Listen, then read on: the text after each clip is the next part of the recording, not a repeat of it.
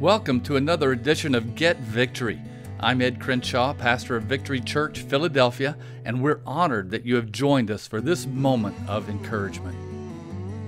Hey everybody, thank you for joining me in my living room today. It's turned into a bit of a film studio, I guess. I do hope your summer is going pretty well. We're about halfway through, heading toward Labor Day. I'd like to ask you a question though.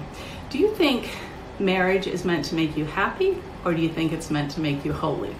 Well, a lot of Christian speakers and writers are saying that marriage is really there to make us holy.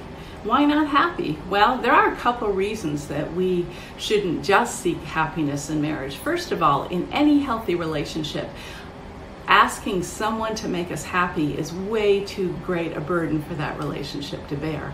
And secondly, if you are a follower of Jesus, the scripture is very clear that with relationships, we are not only to enjoy them, but we're supposed to seek the best interests of others. So happiness is not the bottom line, I don't think. So happy or holy? My answer is yes, both. Marriage is a great blessing. My husband and I have been married for 33 years, and we've shared so many wonderful adventures together, had so much fun, and we just really enjoy each other's company. And now that we're married 33 years, I'd say we probably enjoy each other more than ever. But along with happiness, again, marriage is a gift to make us happy, but also marriage is a gift to make us holy if we'll let it. God will work in any area of your life that you're willing to let it. And I would say in our context today, in our culture, far too many people say, this marriage isn't working, it's making me angry, I'm not happy. And so they bail and move on to something else.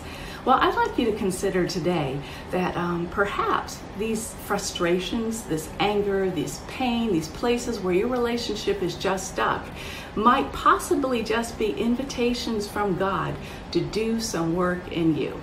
Now, we're all home during the pandemic. Many of us are working at home with our spouses, sitting across a table or together all the time.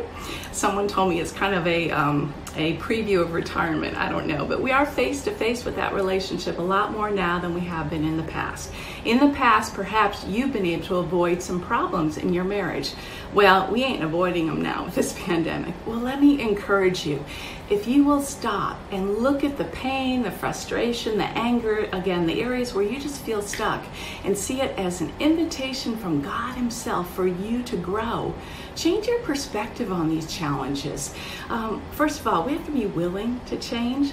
If I'm not happy in my marriage, I can't just ask my husband to change. I have to look within and work with God and take a few other steps, and I need to change. But hey, how about if you change together? So today, what can you do to make your marriage holier? And I believe as you work to make it holier, it will also be far happier. So sit down, look at yourself, think about where your marriage is. Secondly, sit down with your spouse and actually have a conversation about one thing that you would love to see change. One thing, don't bring out a list. One thing that you would love to see change in order to have a better relationship. Proverbs 27:17 says, as iron sharpens iron, so one person sharpens another. Let your marriage partner sharpen you, become more holy, more like Jesus, and you will become happier. So what can you do? First of all, I would say have a conversation with your spouse. Secondly, I would also like to suggest counseling. In the past, counseling has been for the weak, but today counseling is for the wise. If you need a list of counselors, email me at lisa@getvictory.net and let's get started. Secondly, this fall we'll be offering a few marriage life groups that will be really helping you grow in your marriage. Those groups are not just for people who have big problems in their marriage. Those are for smart people who want to keep their marriage healthy. So let me close by praying. Father, I thank you for the marriages, the married people that are listening to this conversation. And I trust you, God, to speak through it. Lord, I pray every single person here would just hear the invitation of the Holy Spirit to grow, to see things change, to change themselves and become more like Jesus. And I pray, Father, that each of us would take a next step toward holiness and therefore happiness. Bless this person, give them hope, and give them the courage to act. In Jesus' name.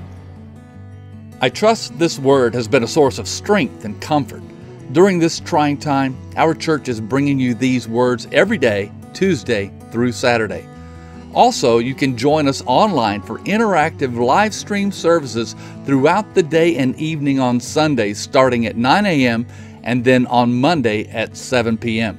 You can find the links to all the online resources to stay connected as God's family at getvictory.net.